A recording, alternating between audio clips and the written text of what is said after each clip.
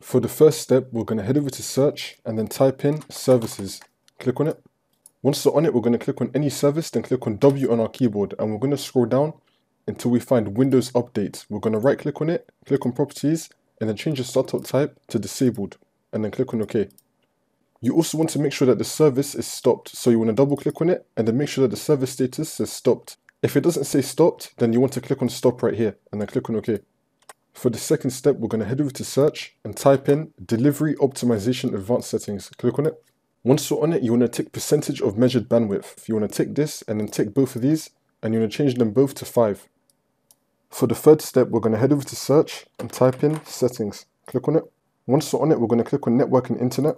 Once you're on this, we're going to select either Ethernet or Wi-Fi, no matter which one you have, just select it. Then we're going to turn off metered connection, turn this off.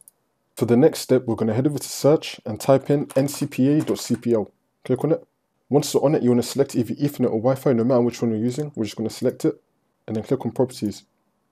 And then click on Internet Protocol version 4.